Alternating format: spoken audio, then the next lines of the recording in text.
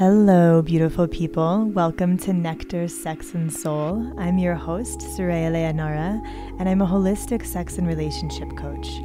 This is a chance for us to get intimate, to reach far into the mystical, magical, erotic, tender, inspiring, vital, primordial depths of what it is to be human, what it is to express and inhabit these amazing bodies fully, and what it is to make love to the divine in everything we do. We'll be penetrating deeply into the nectar of what it is to be alive and turned on by life, how to transmute pain and hardship into pleasure and medicine, how to embody the union of polarities, including sex and spirit, and how to love every piece of ourselves wholeheartedly. This is a space where we don't just talk about the act of sex, but rather how sexual energy permeates every area of our lives as the seed of creation and the source from which we all came. Exploring sexuality in this way not only takes our sex lives to the next level, but is a catalyst for a life that turns us on in each and every moment, not just in the bedroom. Within you stirs a sexual vitality that is capable of so much more than you could possibly imagine. This is what we explore on Nectar, Sex and Soul. Thanks for coming to play.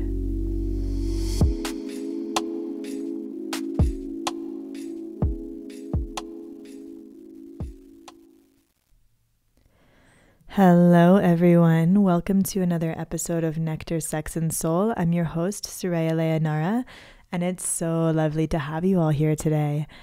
I'm really excited to talk about a really big topic that I'm asked about so often today, and that is performance anxiety.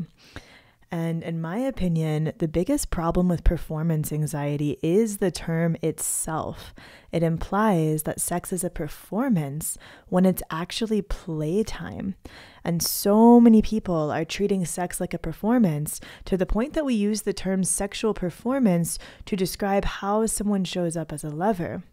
So we're conditioned to see sex as a performance or a show because most of the places that we learn about sex is through actual performances. So whether that's in the movies or porn or some other media, what we often see is a scripted performance.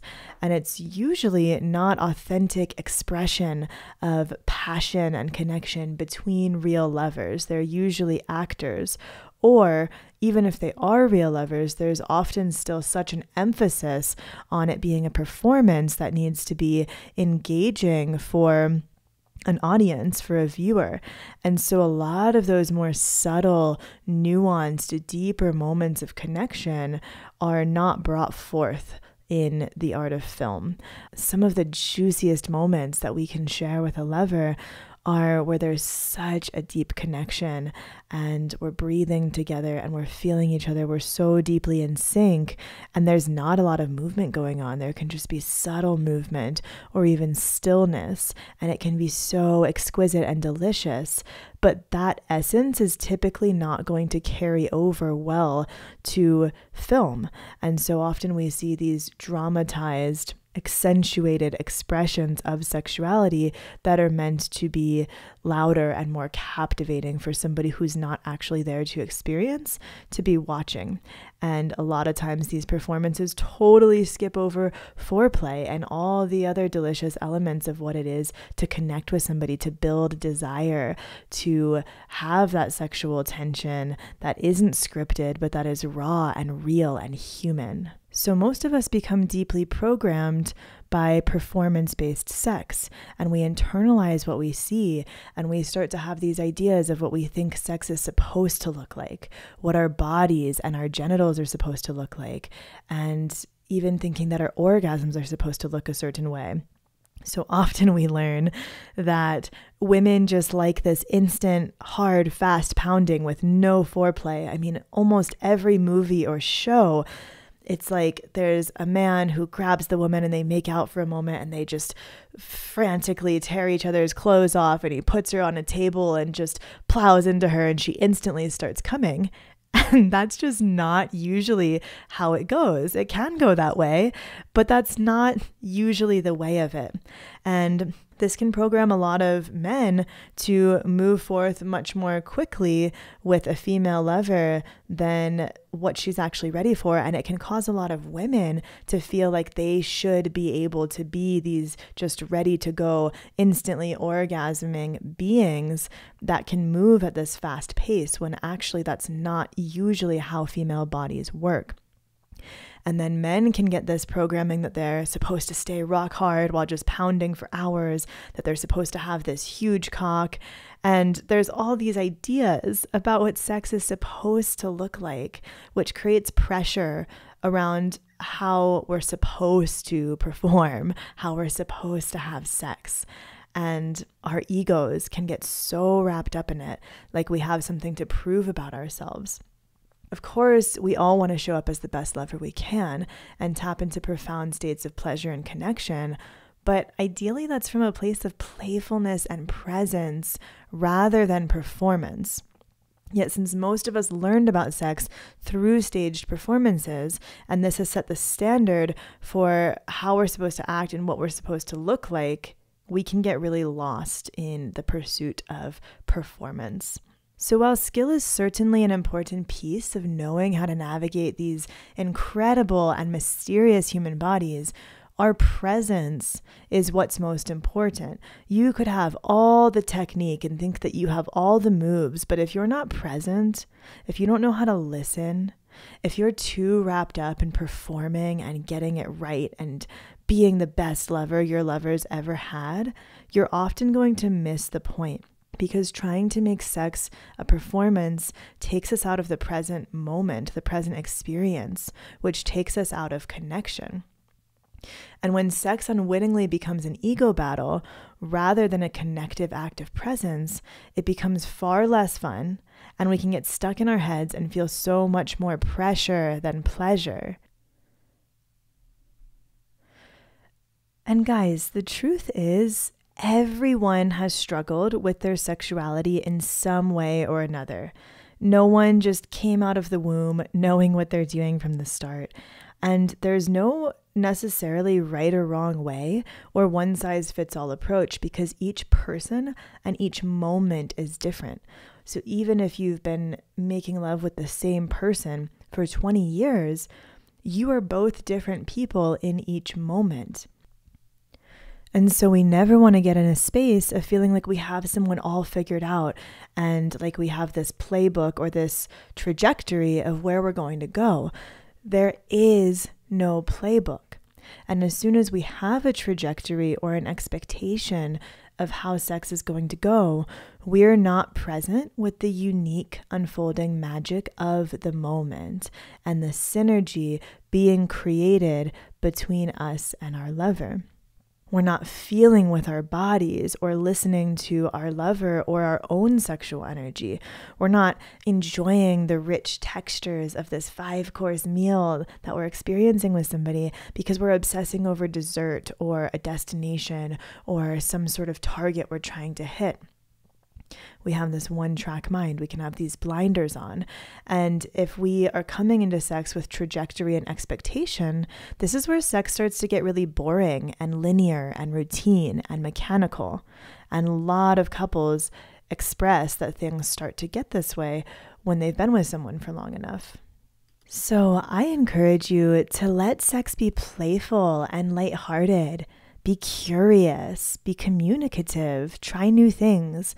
And let go of this concept that sex is a linear thing where orgasm is the climax that we're striving towards. A lot of times, rather than enjoying the journey, we can feel like there's this point, this goal we're trying to achieve. And oftentimes for couples where a man is involved, the male ejaculation is seen as the main point, the grand finale.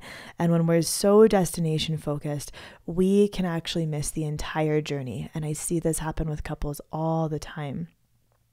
So if something isn't working the way that you wanted it to, if your body is not showing up the way you expected it to, or your lover's body isn't showing up the way you hoped it would, or just the whole flow between you and your lover is not going the way you hoped, Can you alchemize that obstacle into an opportunity to play in a new way, to let go of how you think it's supposed to be and show up for what is here now, dropping into deeper receptivity and connection and presence? So I think a big piece of performance anxiety is that we think if something's not working in the way we wanted it to, everything's ruined, or it's going to be embarrassing, or we're going to disappoint our lover. But you don't have to be hard to be able to play. There's plenty of ways to play, even if you're not hard, or if you're not wet, or if your lover isn't hard or wet. And it's important to play in these different ways. It's important to listen to the wisdom of the body. If it's not showing up in a certain way, there's always a reason for that. And I'm actually going to get into this really in depth in an upcoming episode. I'm going to dive deep into all of the ways that what we often call sexual dysfunctions are actually a mirror into what could be misaligned or what's needed in a situation or what's out of balance. They're not actually usually a problem. They're just the body's way of communicating. So for example, if you can't get hard, or you're not wet yet, maybe you need to come into deeper connection. Maybe you need to slow down and take your time and come back into your breath and your body. And there are all kinds of ways we can play and really build the sexual energy between us and deepen our connection. So many things we can do with our bodies besides just penetration or any of the other things we want to do that we feel require our bodies to show up in a certain way. So I encourage you to use limitation as an invitation to explore more creatively and non-linearly, to explore in a way that you never have before, like it's your first time, instead of having a script. Get your mind out of the way and just let go. Don't let your ego cock block the magic. Let go of the anxiety of getting it right. Let yourself be moved by passion, by love, by pleasure in new ways. Take a different route than you're used to. And recognize that there are such deeper, more fulfilling, beautiful ways that sexual expression can unfold very differently than what you've seen on a screen, which is often just barely scratching the surface of what's possible. So if you can just tap into the wisdom of the body and let it flow and let go of any preconceived ideas of what it's supposed to be, think outside the box, steer away from what's comfortable and what you're used to, and open to new realm of possibilities, you'll be pleasantly surprised by what's possible. And it's so important to remember that you're working together in this experience. You're on the same team, working towards a shared intention of pleasure, connection, play, fun. So we don't want to slip into feeling like we need to impress someone or we have to have it all figured out. We want to come back to being on the same team. So a few examples of this. Let's say that you contributed to pushing your man over the edge sooner than you wanted to because you weren't working with him to help him last longer. You weren't listening to his body and working as a team. So this is something that a lot of women can inadvertently do. They don't understand how challenging it is for a man to cultivate stamina.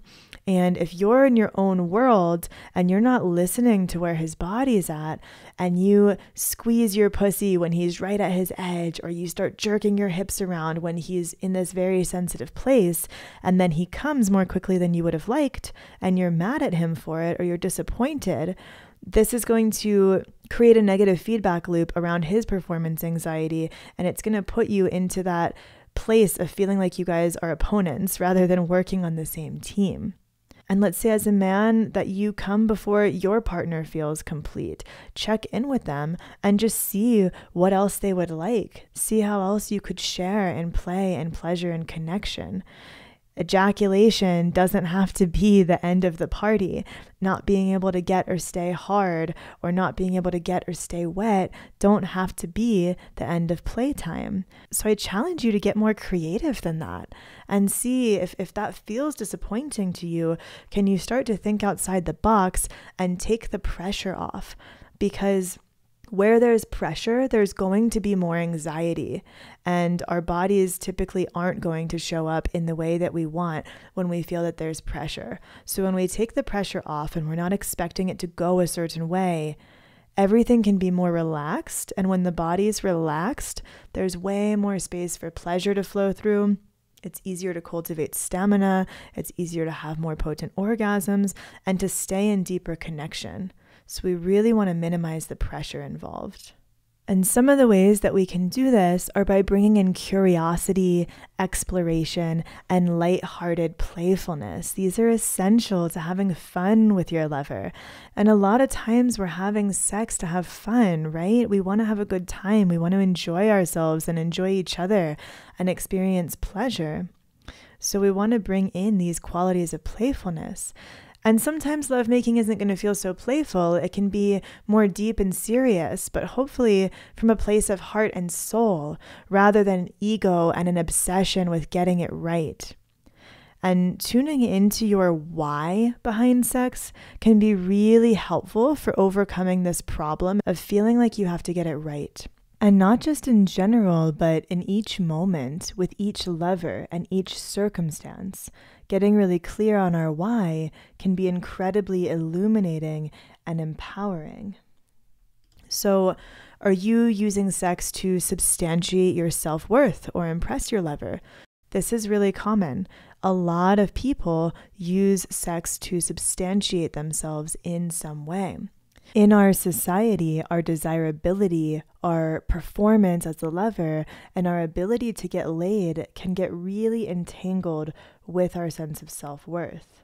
And some people have sex out of some perceived obligation or because they're fawning. They don't know how to say no. Even being goal-oriented in our why, like wanting to get off or wanting to give our lover an orgasm, can cause us to miss the unique magic of each moment. And this is another topic that I'll speak on in a later episode as well. And really, none of these reasons are going to make for a very fulfilling, enjoyable experience for either person. So, are you using sex in any of these ways? Or is it a playground for saucy, sexy, sensual expression of love and lust for each other? A means to know each other more deeply and connect in a way that words can flirt with, but never really fully grasp. What happens when you come to sex with a desire to connect more deeply, to express your passion, to know yourself and your lover in new ways, to deepen communication, to share a journey together, to explore pleasure and play, to heal, to awaken your vitality and fully embody your divinity? What kind of space could these intentions create for unexpected magic, flow, and connection? How much more pleasure, presence, and play could you immerse yourself in if you let go of pressure, performance, and pretense? What happens when we approach sex as playtime rather than showtime? And I want to invite you to really ponder this, because this is a pretty mind-blowing concept. How might we go about having sex if we had never seen anyone else do it? Literally, if we had never seen anyone else do it in person, in the movies, in porn, we had no idea what it looked like to see other people have sex. Can you imagine the curiosity and the creativity, the true expression and embodied presence rather than trajectory, expectation, and performance that would come through? And I think about this a lot too when it comes to body image. What if there was no media? What if there was nothing that illustrated to us how our bodies were supposed to look? Would we even have insecurities around our bodies? I don't know. I don't necessarily think so. So many of the insecurities we have about our bodies are learned behaviors. Nobody came out of the womb thinking their penis was too small, or wishing they had bigger breasts, or not liking their legs, right? These are learned behaviors. There's something about society that told us we shouldn't like these parts of ourselves, or we compared ourselves to what we saw in the media. So just imagine what sex might be like if you had never seen anyone else do it. Imagine if there was no imprint of how we're supposed to do it, how it begins or how it ends. Just authentic communication and exploration between humans with a desire to connect and go on a journey together. How could this approach liberate us from any pressure to perform, any feeling of needing to prove something or achieve a specific result? How much deeper could we sink with a lover if we could be fully present in the moment? The erotic innocence that would be present, that childlike wonder of just exploring your own body and your lover's body for the first time ever. And I encourage you to play with this essence. What is it to show up to your own body and your lover's body as if it's the first time every time? Because our cells are constantly regenerating, our hormones are changing, our mood is changing, the setting is changing, the synergy and the chemistry that we have with someone in a given moment is changing. So we really are showing up to our body and our lover's body for the first time, where it is right here, right now, every time. So what is it to really embody that and to bring that curiosity, that wonder, that erotic innocence, to let it be play, to let it be fun, and to let any other emotions that want to arise come through, to keep it real and raw, and to allow so much depth and beauty to be revealed to you that you would miss if you were trying to get somewhere or do it like somebody else or do it in the way you think you're supposed to. And sex is also an incredible space for healing. There is so much healing that can happen in the space of feeling safe to be vulnerable with somebody, to share our body and our heart and our spirit and our energy with somebody, to be naked and raw, to move through our past insecurities, our past wounds and traumas, and to feel safe enough to show up as we are in a sexual space. There can be such potent healing that happens here. So it's not always about play and pleasure. One of my biggest discoveries in this path of work in my own journey is that sex is an incredible place to come to heal all kinds of things, not just our sexual wounds, but all kinds of wounds. It's a place for energy to move, for tears to flow, for the body to relax and release and open, and to let go of our masks, to totally come undone, to be in our most authentic expression, to come home to our truest self. So if we're too focused on pleasure, even that is a goal in itself. If we're too focused on making it pleasurable or making it fun, we can miss the healing that wants to take place in those deeper realms. Sometimes a lot of grief wants to move through when we open that. Our emotions and our sexual energy both live in the sacral chakra. They are both connected to the waters that flow through us. So sometimes we just need to open pathways for energy to move. And if we're taking sex too seriously, then we can often miss the playfulness and the fun. So I invite you to just have an open mind and an open heart and allow that full spectrum to come through. Whether you're working through painful parts of yourself that you've been embarrassed about or you feel insecure about, or whether you're focused on having fun, and just recognizing that sex is messy sometimes and whatever arises is okay. Can you lean in and find your yes in the moment? Can you find a way that you can show up to the moment in a way that feels authentic to you? No one has it all figured out. No one. And we can't predict what's going to show up. So let go of your masks. Be yourself. Authenticity is the sexiest thing. So some of the most potent ways that I think we can work with these concepts that I've been talking about is, number one, staying in your body. So often we are stuck in our head when we're having sex, especially if we're having anxiety about it. And a lot of times we experience sex in a way that's very in our head because it's in the realm of fantasy, or it's very visual because of porn or movies. But we have sex with our bodies. So we need to stay in our body to really be able to track with our sexual energy, to be able to navigate it, to stay connected with our lover. A lot of times, if we lose an erection or we lose our wetness or lubrication, it's often, not always, but it's often because we're just disconnected from the moment, from the body. We're too stuck in our head. And so we can't be tracking with that energy. Where attention goes, energy flows. So we want our attention to be tracking with our sexual energy in the body. So the breath is the easiest way to stay connected to the body. Deep, full belly, full body breathing. Listening to the body, to the moment, to your lover's body, to what's unfolding between you two. Listening is so, so key. And slowing the fuck down is so paramount. So many people are moving way too quickly that they miss the moment. They're not listening. They're skipping over the finer details. It takes a certain finesse to really catch all the nuances, to really deeply sync with someone.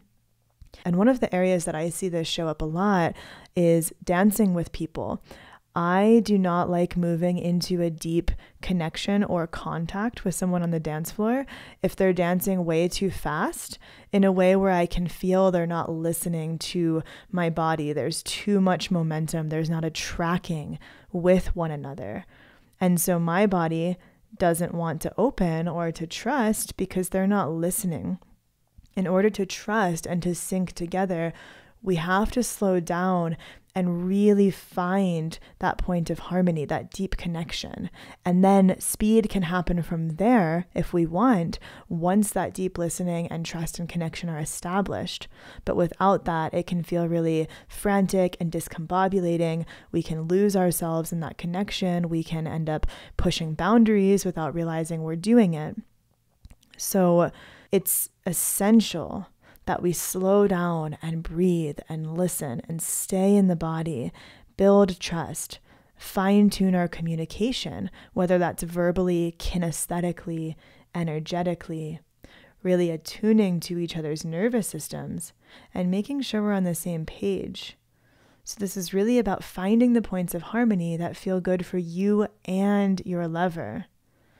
We don't want to get too stuck on what they're thinking about us, that we abandon our own pleasure. And we don't want to get so stuck in our head about how we're performing that we're losing track of them. We really want to try to stay present with both people, both bodies, and the breath simultaneously. And that can be a lot to focus on.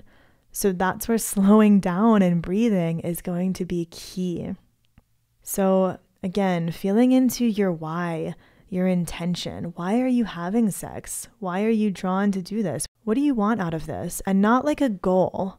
So I'm going to talk about this later, the difference between an intention and a goal and how this shows up in the bedroom. I'll talk about this in a different episode.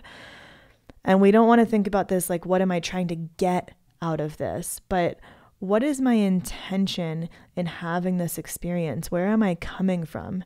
Is this coming from a place of needing validation? Is it coming from a place of desiring connection? Is it coming from a place of wanting to play? What are you bringing to the table and why? So just getting clear on all of this, really planting your seeds of intention. What are you bringing to your sexual experience? Stay connected to your why, your body, your breath, your lover. Keep listening. Don't take yourself so seriously, and the rest will follow. I'll also be talking more about the art of listening in later episodes. So there's a lot here, and we can't unpack it all in this episode. But if you want to go deeper into this, if you really want to take a deep dive and master the art of play and stop spinning out on performance anxiety, I have an amazing online self-study course called Vital Confidence for Men. And It's an incredibly deep journey into moving through performance anxiety, any body image insecurities, cultivating greater stamina, stronger erections, and ultimately doing all of this through cultivating a deeper, more authentic connection with your body, learning the language of your sexual energy, being able to track with its subtleties, and cultivating the power of choice in the way that you relate with your sexual energy. So you can find that on my website if that's something you're curious about. And we'll be diving deeper into some of the topics that I mentioned today in later episodes, so do stay tuned. And if you loved this, if there's someone that you know could really benefit from this, please go ahead and share it with them. Also, if you're listening on Spotify, if you're listening from the mobile app on your phone, I would so appreciate it if you could hit the 5 stars. You do need the most up-to-date version of Spotify to do so. And if you're listening on Apple, I would be so grateful if you could leave a review. So I hope this was helpful for you, and wishing you all an incredible time out there playing with yourselves, with your lovers, and allowing sex to be an expansive, beautiful experience that you get to craft exactly how you want to, rather than having to follow a script or get it right or do it a certain way. All right, so much love to all of you. I hope you have a beautiful day. Ciao. Thank you so much for dropping into Nectar, Sex, and Soul with me today. It's been a pleasure to connect with you. If this episode lit you up or illuminated something impactful for you in some way, I invite you to subscribe, leave a review, and share it with someone you feel would love to hear it. To learn more about my work, check out sorayaleonara.com, sign up for my newsletter, and follow me on Instagram and YouTube, where I share tons of free content, special offers, and ensure you're the first to know about my new offerings. I offer private coaching as well as courses, workshops, and retreats, so be sure to stay in touch if you'd like to go deeper together. Thank you, loves. Have a gorgeous day. Ciao.